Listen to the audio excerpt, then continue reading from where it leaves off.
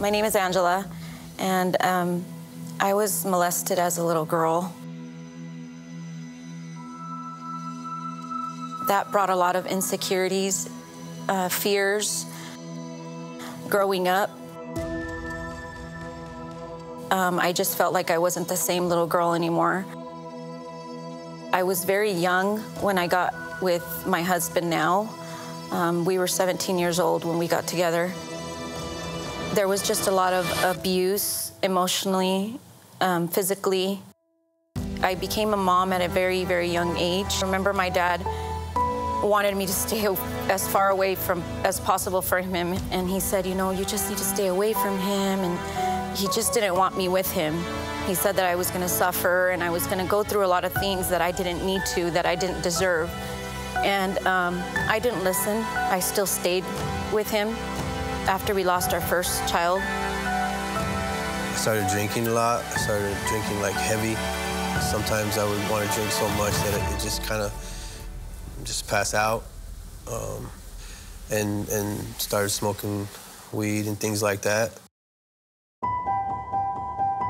The alcohol and smoking weed made it to where it was like, it just became something that was part of my life, just drinking and thinking that that's the way I was supposed to be.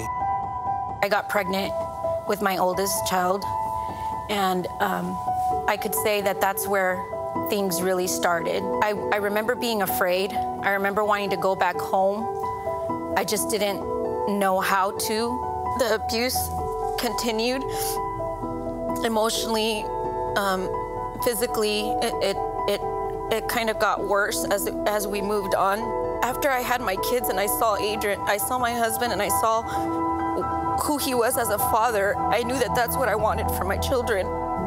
Because the problem wasn't when he was sober. He was a good man when he was sober. It was when he was drunk. It was like he had anger.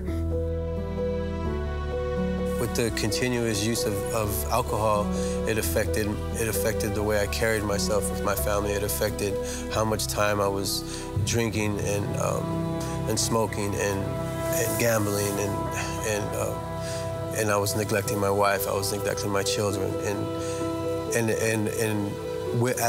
as I was drinking, they were worrying about me, whether I was going to come home, whether I was going to get in an accident, whether I was going to be in jail. They just didn't have peace while I was drinking and while I was smoking weed and doing all these things. So that affected my marriage. It affected my mindset. I wasn't there sober. I wasn't a good father. And my daughter left my home, and it had a lot to do with how I was drinking and treating people while I was drinking. As I started coming to church, I would come by myself and I would picture myself with my family sitting in the pews, you know, picturing my husband and I with our children in church, you know, and I would say, I'm gonna have this one day. I'm going to come and all of us are gonna be in church. Genesis had asked us to be there with her for support for the passing of her friend. We went to the funeral, and just the way that they held themselves after having such a great loss and being so sure and secure that they were gonna see their son again in heaven, you know, just touched me. It touched me as a mother, and it touched me. I wanted that same feeling, you know? And so they did an altar call, and they asked us if we wanted to give our life to Christ. And immediately, you know, without hesitation, I raised my hand. And as I was going up and they asked us to go up, I saw that my husband had raised his hand too.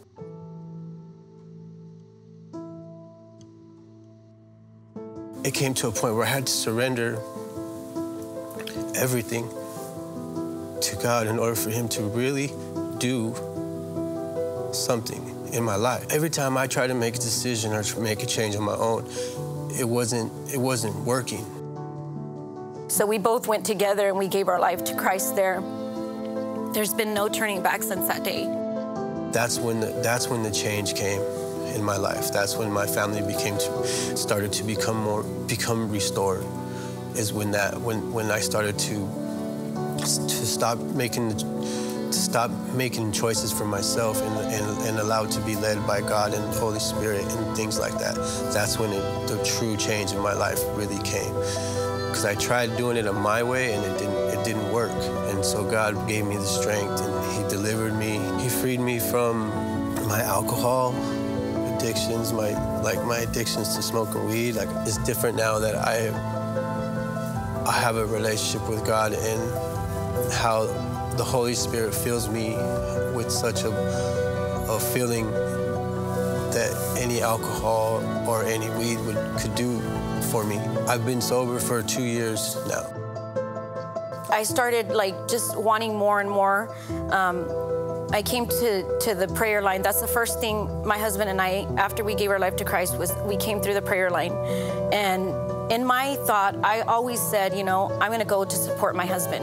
Like, he needs deliverance, he needs it. He's the one that caused all this, so he's the one that needs it. But the deliverance was for me. Like, as soon as I came up for prayer line, I started, I'm the one who got delivered. I was the one that started, that got set free. And so there was a lot of things that I was so insecure in my marriage, in my intimacy. He set me free from so much of who I was. I started to feel like I was a person again, like I wasn't insecure. I wasn't, all those fears were just starting to shed away. And so, yeah, we've continued to come to church ever since. Recently we went and did a life class, and that brought so much healing to both of us, and individually. And so that has made my relationship with God so much stronger. I feel Him, and I know He's there when I pray, when just everything in my life. Because if there's one thing that I know I did right, was surrendering my family, my husband, and my children. After that, everything has been such a beautiful life that I get to enjoy with God at the center.